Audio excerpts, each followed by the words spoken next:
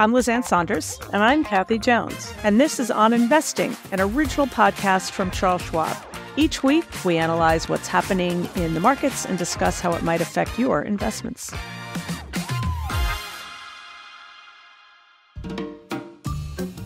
Well, hi, Lizanne. We had a big day last Friday with the jobs report. Way above expectations, a real surprise. What did you make of that? Yeah, I mean, it was nothing short of gangbusters, pretty much across the board. And it wasn't just the much stronger payrolls release, which was up 254,000. Expectations were in the 150 to 160. The 254, Bloomberg tracks ranges of estimates by economists, and it was well above even the highest estimate that they tracked as part of the monthly survey that they do. Also, we had positive revision to the prior month's data, and that bucked the trend recently of mostly downward revisions.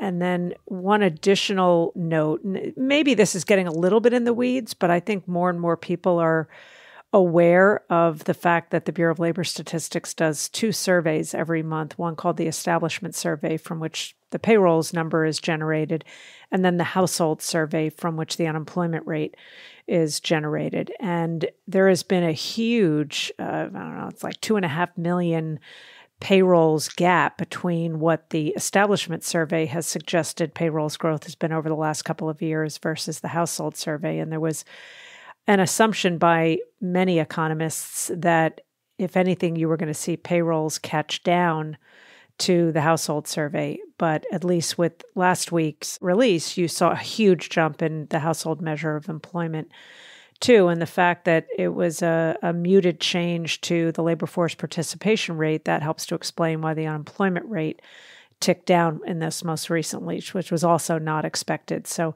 there was very, very little you could quibble with within the data. If you wanted to nitpick, hours worked came down a little bit and long-term unemployment ticked up a little bit, but it was really hard to find much fault with that data. And clearly there was a lot of action in your world, Kathy, with the continued move up in yields pretty much across the board. So maybe share your thoughts on what has happened in the bond market and the obvious change in expectations with regard to Fed policy.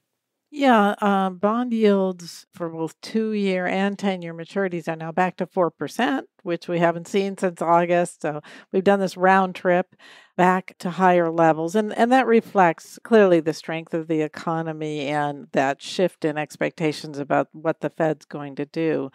Some of this started earlier when we had the GDP report that showed, economic growth was actually pretty healthy at 3% in the last quarter. And we've run 4 quarters now in a row, averaging about 3%, which is a pretty healthy growth rate for an economy this late in the cycle. I don't even know where we are in the cycle, but this long after the last recession, let's put it that way. Pretty healthy growth rate. And then you get the jobs numbers with the revisions. It seems to say, okay, things are running along at a much better rate than we had anticipated. And I think now the market has to adjust to, well, what does the Fed do with this information? There's a meeting in November. There's another meeting in December. I think that there's a good chance they'll pause in November instead of going ahead and making another rate cut. They may sit back and say, well, things are looking pretty good, really, in the economy overall. Let's maybe take a step back and wait for more data and look at what we do in December. Although I wouldn't rule out another rate cut because we still have an upper bound in the Fed funds rate at 5%, which is pretty high. And we also have another jobs report between now and the November meeting and a couple of inflation reports, too. So certainly the needle could move a little. Yeah, and I think that's going to be the big thing is, what is inflation doing while the economy is chugging along at a positive real rate and jobs are growing? The Fed is in what they call risk management mode now. The economy is in a good place, and we should all be really happy about this. I think that was like I looked at social media on Friday. People seemed upset about this. That was your first mistake. Yeah, I shouldn't have. But I just thought, real earnings are growing.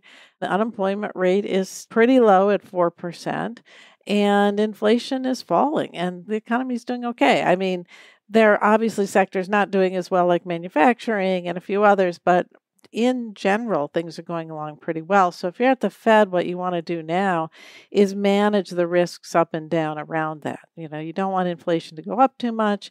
You don't want it to go down too much. It's hovering near 2%. They don't want it to go a lot below that. They don't want the unemployment rate to go up much from here.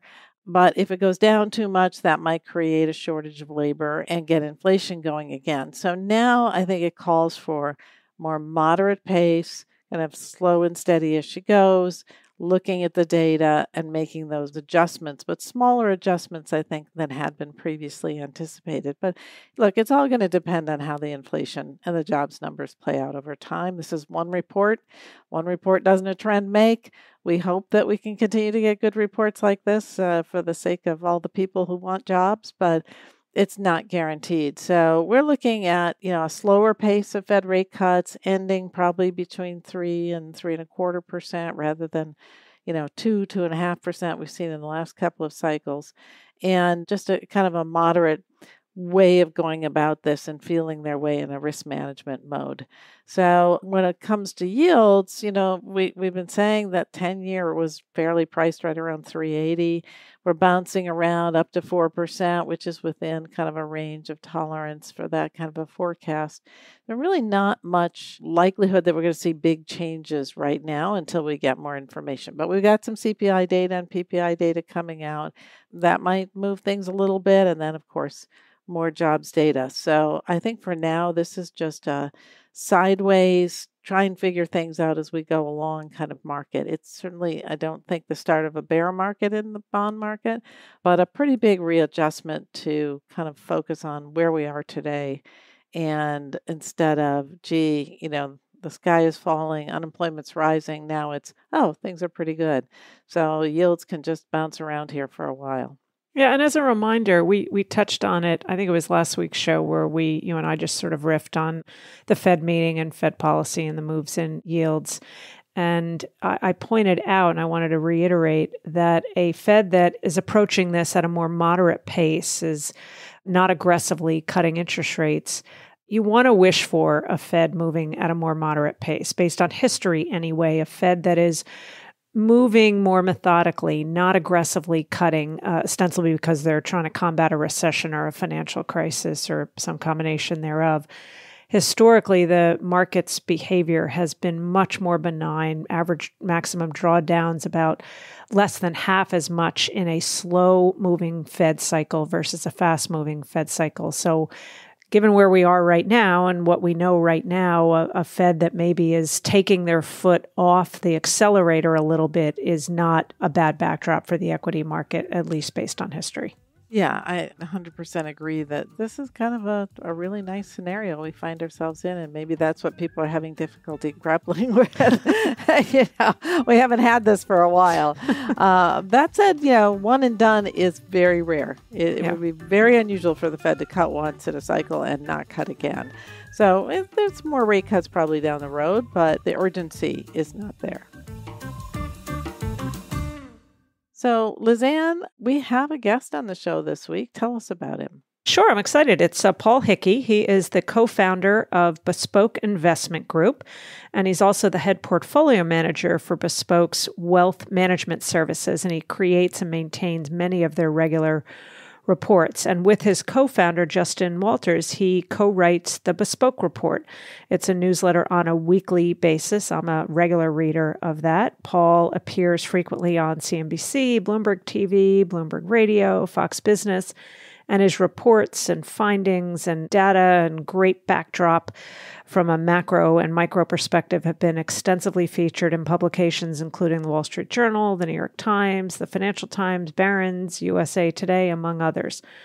Prior to founding Bespoke, Paul served more than 6 years as a research analyst for Barini Associates, founded by my friend and the late, great Laszlo Barini. And during that time, he conceived and implemented in-depth and original research projects on domestic and global financial markets for institutional clients. And before his move to Barini, Paul was at Solomon Smith Barney, a couple of names that don't exist anymore, from 1997 to 2000 on the firm's emerging markets fixed income structured products desk.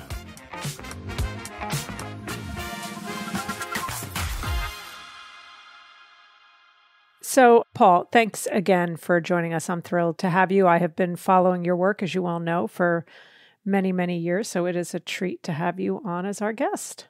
I'm thrilled to be here, Lizanne. Just to be in the company of such wonderful guests you and Kathy have had over the last several months and throughout your time doing this. It's really great to be here. So thanks for including me as well. Happy to have you. And it's such a breadth of research that Bespoke puts out. So I think maybe the best way to approach our conversation here is maybe to start bigger picture, and then we can hone in a bit more on some of the less evergreen aspects to some of the work that you have done and put out recently. So with that in mind, I wanted to focus in on what are always compelling data points that you and the folks at Bespoke reference. And one of which is around, as you put it, odds that can beat the house, and the notion that the longer you play, the better your odds. That is, singing from our same tune book, as you probably know. So give us the details behind that. Yeah, so I think one of the common misconceptions if people who aren't in the market constantly feel is that the market is stacked against them and that, the big guys have the advantage. But when you look at it, for an individual investor, as long as you're willing to have the time in the market, you can really increase your odds of beating the house, so to speak. Over the course of any given day, it's basically like a coin flip as to whether or not the market's going to be higher or lower. But then if you go out like a month, it's about 60%. Over the course of a year, your odds of being ahead in the market are about 3 and 4.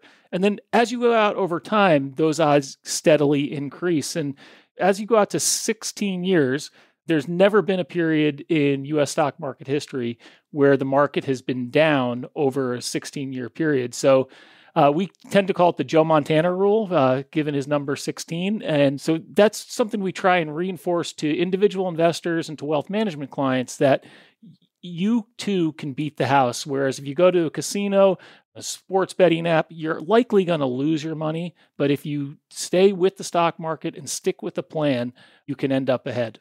Music to my ears. And of course, I know that history around 16, and maybe it's because I'm a girl, although I'm also a sports fan. I was a Joe Montana fan.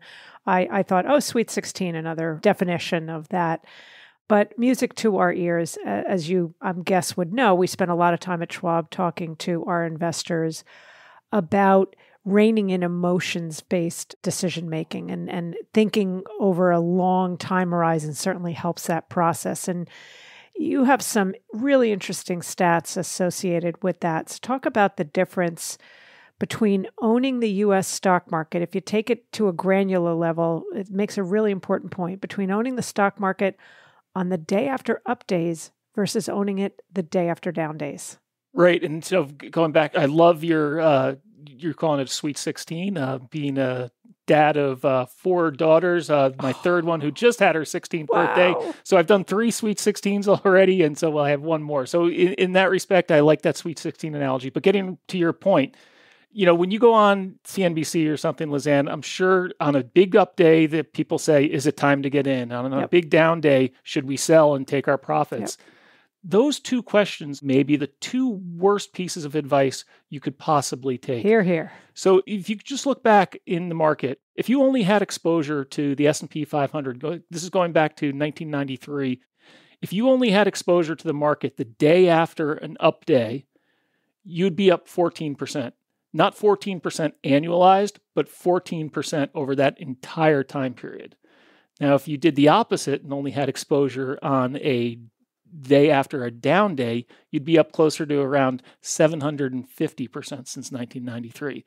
So it just goes to the idea that your emotions and the market don't mix, and you have to keep those separated. You're better off just, flushing your money down the toilet than letting your emotions get the best of you. And another point, we have an election coming up in November, and, talking about politics is the worst possible thing. So I'm just going to keep it high level here. But back in 2008, when President Obama was elected, I had so many conversations with people who said, I'm taking my money. I'm not putting my money in the market because Obama's a socialist. He's going to tank the market. Then in 2016, Trump was elected, and you had a whole different set of people saying, I don't want to be involved in the market. Trump's going to destroy the economy. So if you look back over history, If you had been long the S&P 500, this goes back to like World War II. If you had invested $1,000 only when Republicans were in office, you'd have about $27,000 today.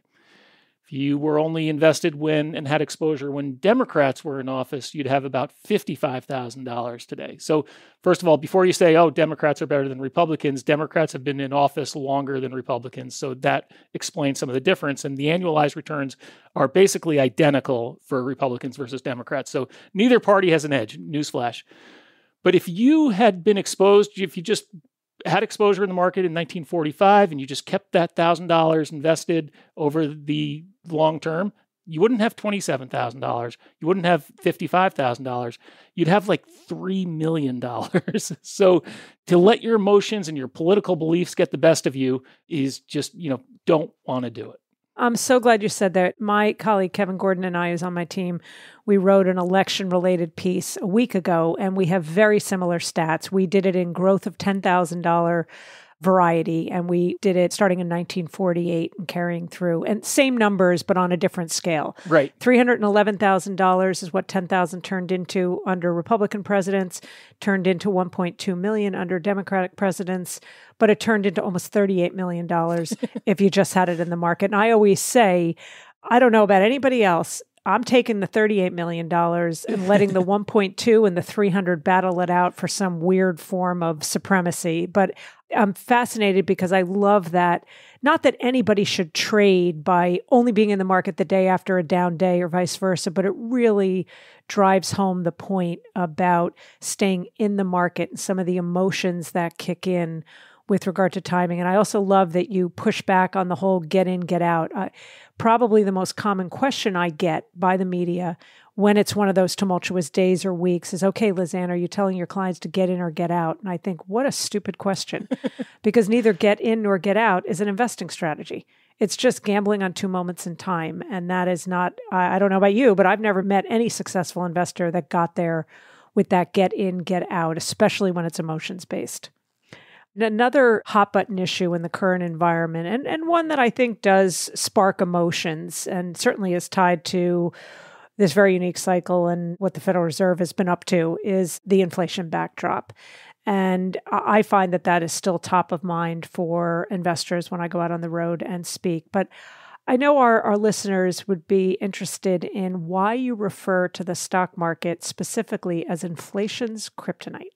Yeah, so I think when you look back at history, the purchasing power of $1,000 in, again, 1945 is worth less than $100 today. So you've lost 90% of your value of that $1,000. So if you put your money under a mattress in 1945, it's a lot smaller nest egg that you have now. We were just talking about having exposure to the S&P 500 buy and hold from 1945 on, and you'd have something like $3 million today. I was looking at a newspaper ad from 1945, and a dozen eggs was 35 cents. 25 pounds of flour was $1.20, and a new car averaged about $1,000, depending on whether it was a nice car or, an economy type car. Today, a dozen eggs is about $5 a dozen. Pound of flour is $1, not 25 pounds for $1. And a car is about $50,000. So that $1,000 in 1945 would have bought you 10 cars. That same $1,000 in the stock market today is over $3 million. And even though a car is $50,000, you could buy, what's the math? I think it's 800 cars today with that money. So inflation is a killer of wealth when you're sitting in cash. But when you have that money invested, you can really offset the impact. And while high inflation is bad for the stock market, we saw it in 2022, especially high growth stocks. In the long run, stocks are also somewhat of a hedge against inflation because as you have inflation, revenues of companies are going up, and that, on a nominal basis, it increases company revenues and hence earnings per share over time. So, there's no better inflation hedge than the stock market over the long term. Yeah, couldn't agree more. So let's leave the so-called evergreen forest and come a little more into the here and now. You recently put out a really interesting report that was just a somewhat simple pros and cons for the equity market. I will point out at the outset, for what it's worth, your pros list is longer than your cons list. So I think on the surface, that's a a good thing. But I was hoping you could highlight in your mind what are some of the most compelling or significant factors on each of those lists. Yeah. So, I think from my perspective, I like to get the bad news first. So as far as the market is concerned, when we look at what's going on with the market perspective now, some of the big worries, first of all, you have valuations. Valuations by any stretch of the imagination aren't cheap. You can say the market's very expensive, or if you look at the median stock, you can say that it's somewhat reasonable, but it's hard to say that the market is cheap. Every sector, I think with the exception of energy, is trading in the 80th percentile or more of its 10-year PE range. So the market's not cheap. Whenever we do this report over the last few years, valuations have always been a con. And that brings home the point, though, that valuations are one of the worst timing tools you can have in investing. So it's always a con. It's always something to be concerned about. I like to say is that valuations are more of, say, gasoline. You need a spark to get that going. So even if the market's cheap, the market's not going to rally because the market's cheap unless there's a catalyst and vice versa. And, related to that, it's often why I also say that valuation is almost a sentiment indicator or an indicator of sentiment. Great point. And part of the reason why it's not a good market timing tool because valuations can get rich and stay rich for an extended period of time and vice versa. So I think you're absolutely right. Yeah, I think that's a great point. It's a reflection of sentiment. And sentiment right now, it depends on what you look at. Investor sentiment measures are very bullish. Some are not so much. You look at strategists, most strategists, even after raising their price targets for the S&P this year, are still below where the market is or on a median basis. So sentiment's one. I think the biggest issue right now, and one that I wouldn't even begin to try and handicap, is the geopolitical situation and what's going on in the Middle East. You have a situation where nobody knows how that's going to play out, and it could impact the price. We've seen it have some of an impact on oil prices already. And, the higher oil prices go, we saw that again in 2022, the Russia-Ukraine war, when we saw oil go to, back up to $100 a barrel, what that caused as far as economic impact and sentiment towards inflation. So I think the geopolitical issue is something you don't want to necessarily dismiss. You want to focus on it and be aware of it. And then, another one that we look for more timely here is the month of October. We got through September and everyone's like, yeah, the worst month's behind us and everything, back to the best 3-month period in history for the stock market. So that's true. And as you know, market bottoms tend to occur in the month of October. But in order to get a market bottom, you have to see market weakness. And, if you just look back through history, the month of October has had the biggest average peak to trough declines of any other month of the year. So it's still early in the month. So, I wouldn't necessarily dismiss the potential for a pullback. You have years, just from a seasonal perspective, in the years where the S&P has been up 20% through the first 3 quarters, it's just a statistical anomaly, perhaps, but 7 out of those 10 Octobers were down. Hey, Paul, can I ask you a follow-on question to that? Do you know what month is the opposite?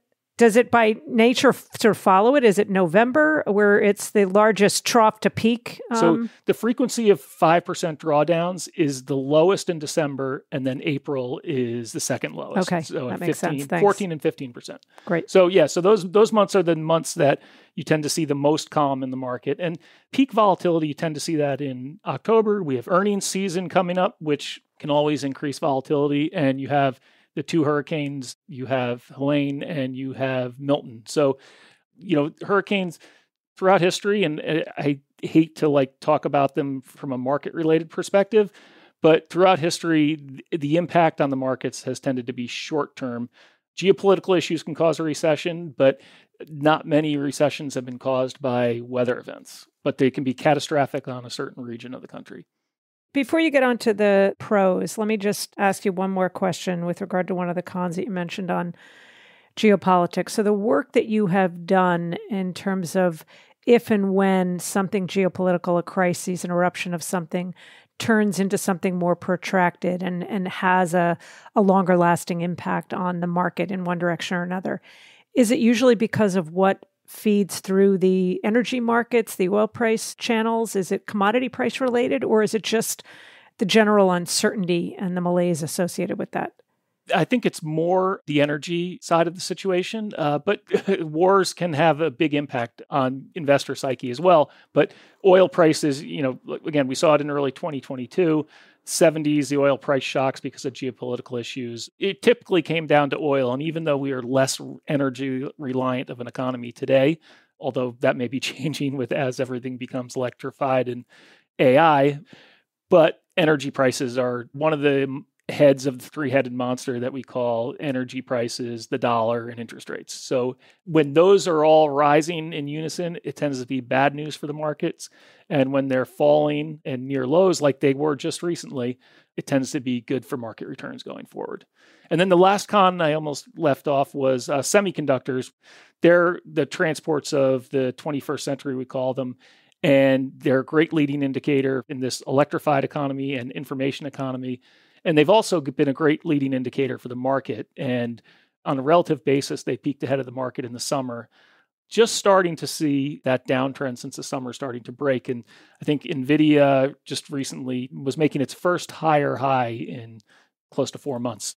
So semiconductor weakness is more of a potential con for the broader technology sector or the overall market, or maybe they're just so related that's one and the same. Yes, that's a great point. So what we've done is when we've, looked at it in the past, so going back over, probably since like the iPhone era, 2007, when we became more of a mobile and digital economy, you've tended to see major peaks in the relative strength of the semiconductors versus the S&P 500. You would see that peak or trough oftentimes ahead of the market. So that's one of the things that we've been watching as a potential con. So that's the bad news. Some of the good news is, I think, the first respect is the Fed. The Fed is now our friend. That's great to hear. That we may not be getting a 50 basis point cut at the next meeting, but I think just as far as the Fed is concerned, when the market isn't worried at every economic report whether the Fed's going to hike or not, especially after what investors have gone through over the last 2 years, that is not an all clear, but it's less of a roadblock for the market. Now, would the Fed stay on your pros list if, let's say, we get a hotter set of inflation readings this week as we're taping this? It predates the release of CPI or PPI and or another very strong jobs report. Let's say we're heading to a Fed that opts, at least at the November meeting, to not do anything, not cut rates, go back into some version of pause mode. Do you still think the path of least resistance is down, and would that stay on your pros list, or would you reconsider? So we would still consider it as a pro until we started hearing guidance from Fed officials that, we may have messed up. We shouldn't have cut last month. We should probably think about taking back at least 25 basis points of that. That would bring it back to a con. We have one thing we call our Fed Speak Monitor, where we take every Fed official's public comments, as well as the Beige Book and Fed statements, and we go through them and we qualitatively rank them, whether it's a dovish, hawkish, or neutral statement. And in the last several weeks, that FedSpeak monitor showed the most dovish central bank commentary since 2021, when they were still talking about, or not even thinking about hiking rates. So for now, the Fed is a positive, but it's not just the Federal Reserve. We're in a global easing cycle right now. 19 central banks around the world, their last rate change was a cut. So, the U.S., you could argue maybe the U.S. doesn't necessarily need lower interest rates, but you look at China, you look at Europe, the rest of the world economy isn't doing great. But if you have those central banks easing policy, at least some of that's going to bleed over to the U.S., even if the Fed stays on hold. So that's one of the pros. And then the economy, usually the Fed is easing because the economy is not doing great.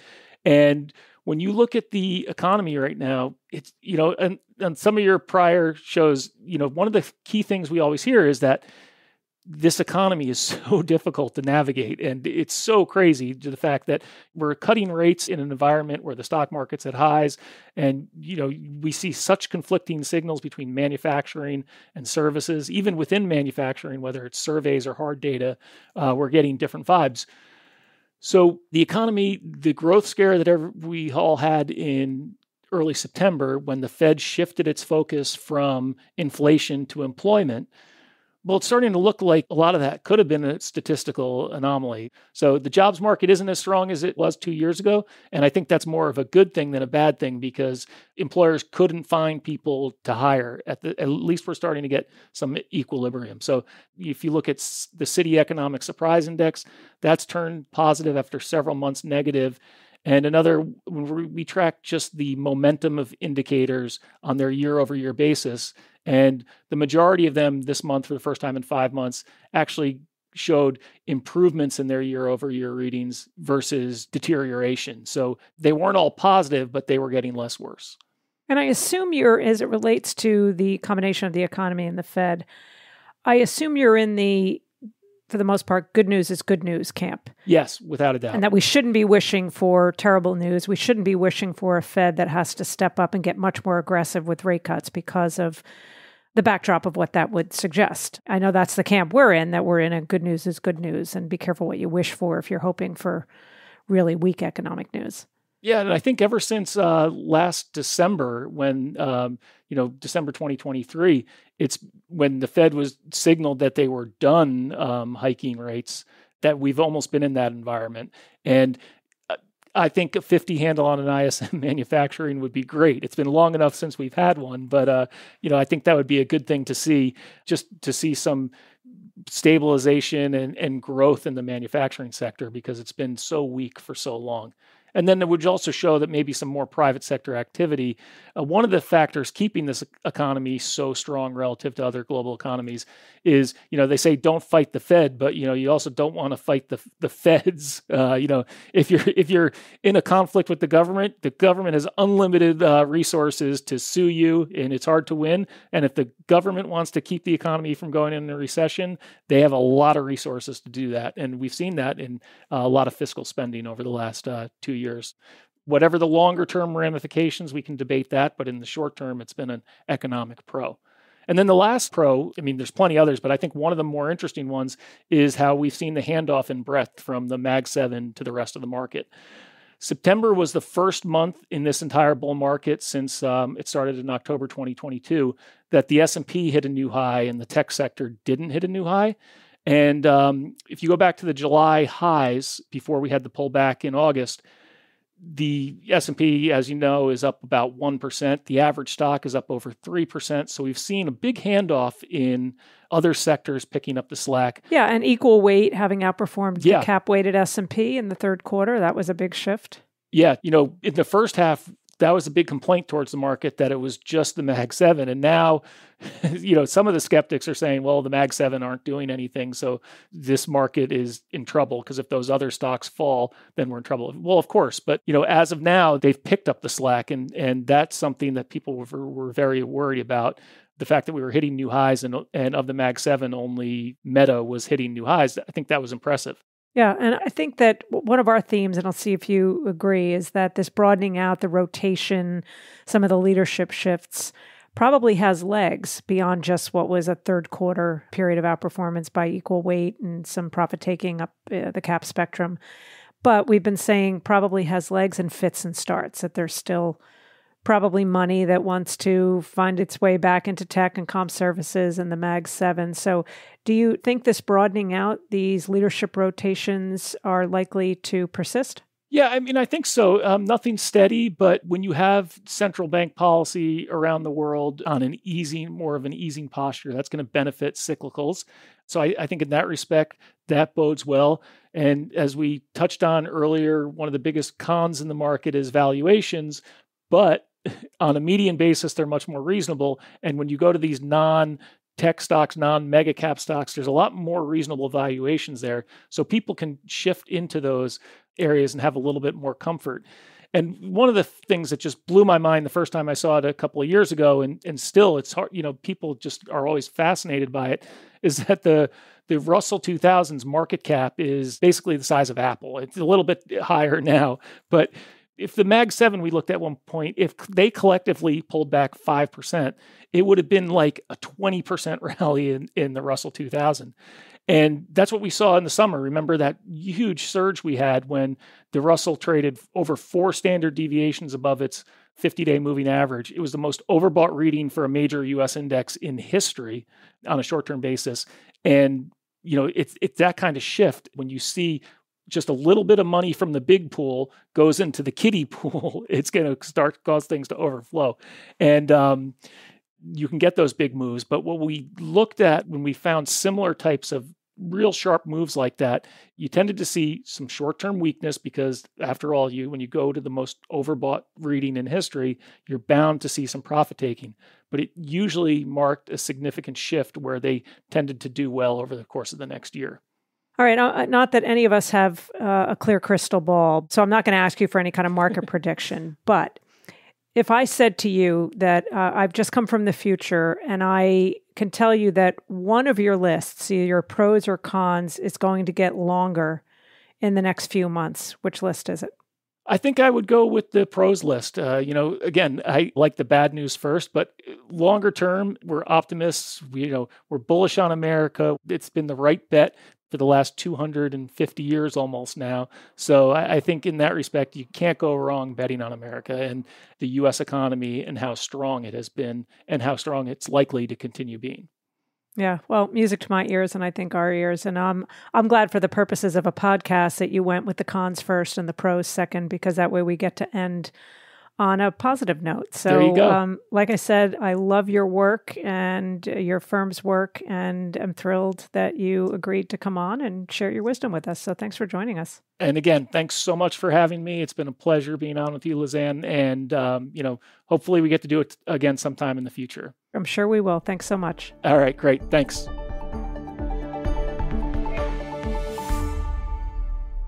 Well, a lot of great insights there, Lizanne. Thank you. So looking ahead to next week, it's the middle of October. The port strike has been averted, but we have a number of other things going on in the world that can cause some turmoil. What are the economic indicators that you're watching most closely?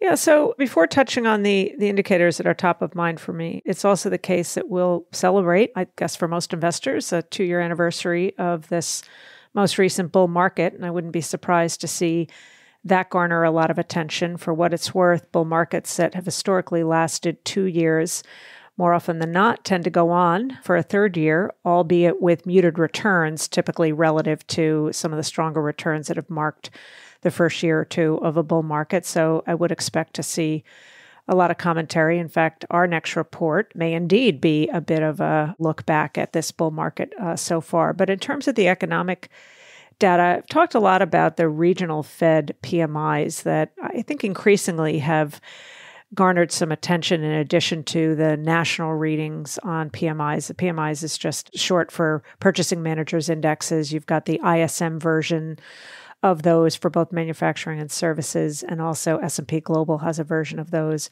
as well. But the regional Fed surveys, both on manufacturing and services, can sometimes grab attention. You've got the Empire data coming out next week, and that has been a notably strong regional Fed survey relative to many of the others. We also get mortgage applications, and given moves now both down and up in a measure like the 10-year yield, which tracks mortgage rates, I think data or anything housing related is important. In fact, in the end of the week, we get the NAHB Housing Market Index, and we get both housing starts and building permits. In addition to Empire, we get the Philly Fed. Probably the biggest report next week is retail sales. So I think that may capture some attention. We also get weekly claims as we try to gauge truly what the path is for the labor market. I think weekly claims can provide some nuggets there. What about you, Kathy? What's on your radar? Well, yeah, all those economic indicators will be important. And I think particularly the retail sales, because, what's powering this economy and preventing it from really slowing down is that consumer spending, and consumers have jobs and therefore they're spending and therefore the economy is growing. So that's going to be important to see what the strength of that is. We have a lot of Fed officials speaking, and I'll be paying attention to what they're trying to communicate in those speeches, because given everything that's gone on since the meeting and now with the jobs data, it will be interesting to see what the perspective is of various members, because if you remember the dot plot where they all provide us with information about where they see the policy rate going over time. Although we track the median estimate, there's a wide range, a big dispersion among the various members as to how fast they think the Fed should go and how far they think the Fed should go in cutting rates. So it'll be really interesting, I hope, to hear what these various perspectives are. That'll give us a feeling about what exactly is the Fed keyed in on right now in terms of rate changes. So that's it for us this week. Thanks for listening. As always, you can keep up with us in real time on social media. I'm at Kathy Jones, that's Kathy with a K, on X and LinkedIn. And if you've enjoyed the show, we'd be grateful if you'd leave us a review on Apple Podcasts, a rating on Spotify, or feedback wherever you listen. You can also follow us for free in your favorite podcasting app. And I'm at Lizanne Sonders on X and LinkedIn. I am not on Facebook. I'm not on Instagram. I'm not on WhatsApp. Be mindful of that because there have been a rash of imposters and they seem to be escalating again, particularly into WhatsApp. I don't run a private stock picking club, so don't get duped. Make sure you're following the actual me. And also, you can find all of our research, our written reports, any videos that we might do on schwab.com/learn. You don't have to be actually a client. If you know how to put that in a search field, you can find all of our work on schwab.com as well. Next week, I'll be speaking with fixed income expert Carol Spain. So stay with us for that. For important disclosures, see the show notes or visit schwab.com/oninvesting, where you can also find the transcript.